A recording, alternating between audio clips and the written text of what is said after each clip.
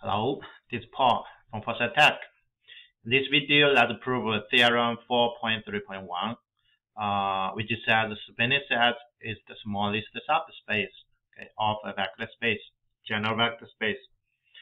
And you see, S is a non-empty set of vectors in general vector space V.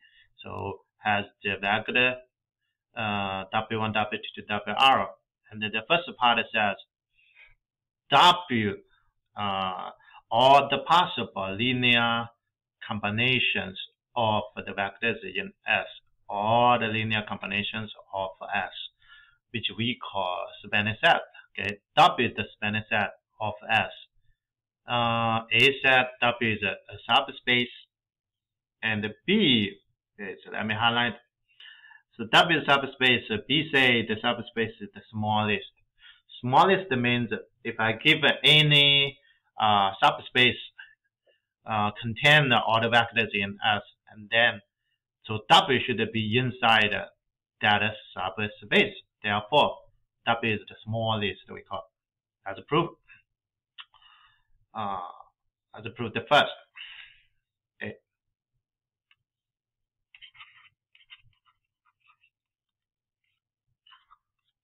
A set W is a subspace. Okay, W is a subspace of V. Okay. You know what is it? What is W? W is the span of S. Okay. S included the vectors. Let's see, W1, W2 to WR. Or you can say it's like this. It's the span of all the vectors W1 is a vector, W2 to WR. Okay, so this is the span. Span means the linear combination or the linear combination. So why W is a subspace of V? First we know. Okay. First we know W should belong to V. No problem, right? Because all the vector S in S belongs to V. Therefore, W is a subset. The subset we have to use the subspace, and then is W a subspace or not? We use the subspace test.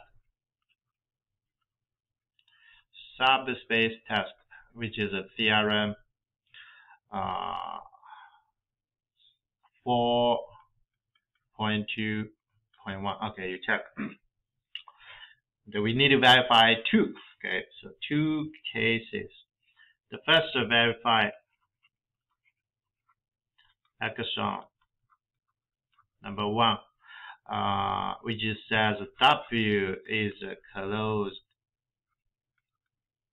and addition. Okay, see, it's closed under addition or not. We have to pick two vector, right? So let's pick U is a vector, and the V as a vector belongs to W. And we need to see what? We need to see the sum of U and the V also belongs to W. Okay, so therefore W is closed under addition. Let's see why. It is true because we can set up. Okay, so let me see. U should be a linear combination of S, right? Let me simply say U is a linear combination. Let's say K1 W1, K2 W2 plus or KR WR. Okay, so U is a linear combination, and also V the same. It's another linear combination. So how do you say? I pick K. I pick K1 prime, the different coefficient. Okay, K2 prime. This is not a derivative. Okay, just another coefficient and then plus KR prime. Okay, so that linear combinations, right? So now look at the sum. So it is therefore I get the sum U plus V easy. Okay, two linear combination added together should be another linear combination. We add this together. See, we can combine like terms W1 put it together, W2 put together, and all put together. So which is the first coefficient is K1 plus K1 prime W1. Okay, the second K2 plus K2 prime W2. The last is KR plus KR prime WR. What does this mean? Means the sum is their linear combination. Okay, so their linear combination means this belongs to W. So belongs to W. Because the sum is a linear combination of S, therefore belongs to W. So that's good, right? Okay. So the first step, this is true. The second, verify W is closer than the scalar multiplication. Okay.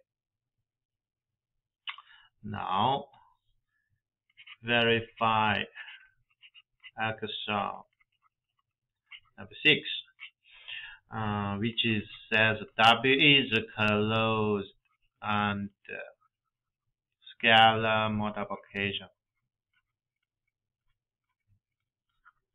Okay, let me simplify. Why? Okay, so the same. We already have a U. I will know it right. So U belongs to W. Okay. Oh, let me put.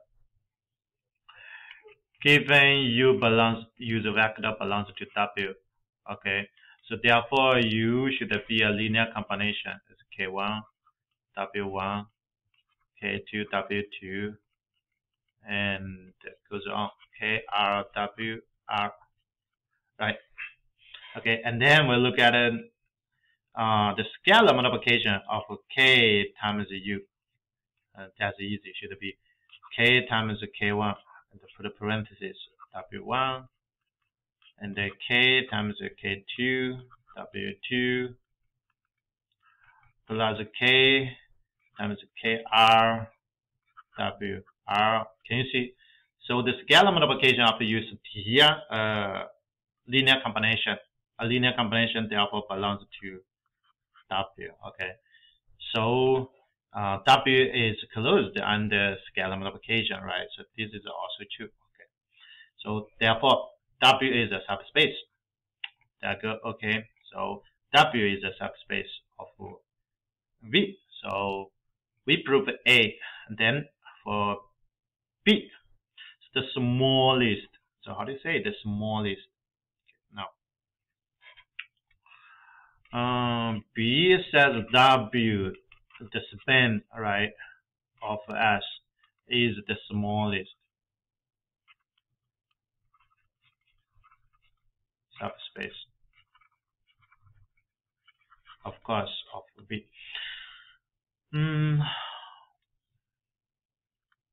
Why is the smallest? Okay, if I give you any other subspace contains S, okay, contains S, of course, is the contains S. Smallest subspace contains S. S is this. S is W1, W2 to WR. Oops. Means the span is the smallest subspace contains all the vectors in the vector space S. If I give you any other subspace contains these vectors, we have to prove W should be inside is a subset of that subspace, right? Okay, we follow this way. Let me give any subspace of V containing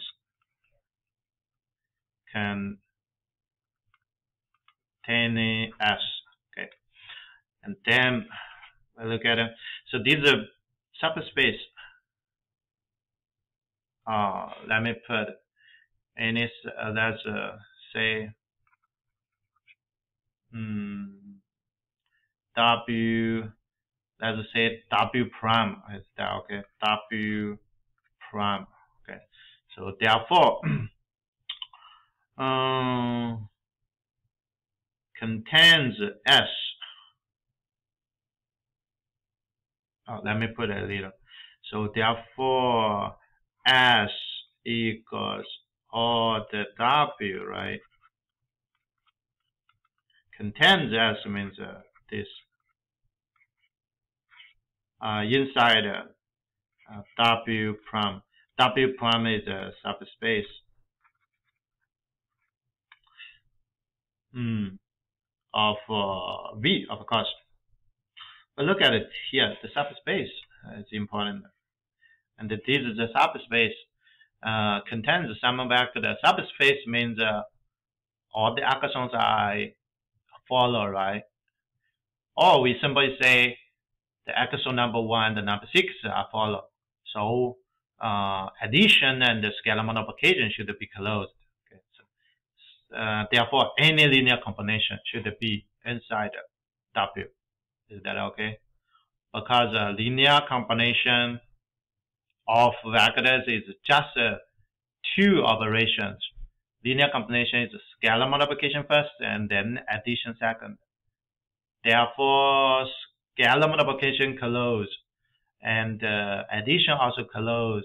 So any linear combination should be still inside the W prime. So let me simply say, okay, because W prime is a subspace of R of V, then W prime should contain any linear combinations of S. Okay, S means linear combination of all this, right? Any linear combination is just addition and scalar multiplication. What does this mean? This means any linear combination or all linear combination. Let me change this. All linear combination. And then see, all linear combination of S is just the span of S, right? So W prime contains the span of S. Span of S is just the W we defined. So W should be a subset of W prime. So what do we get? We get W equals the span of S should be a subset of W prime. Yeah, see. Any subspace contains W, so W is the smallest. So the smallest. Okay.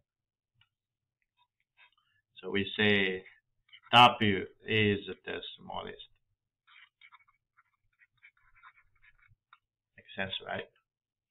Okay. So this is the second. That's the proof for the theorem. Thank you.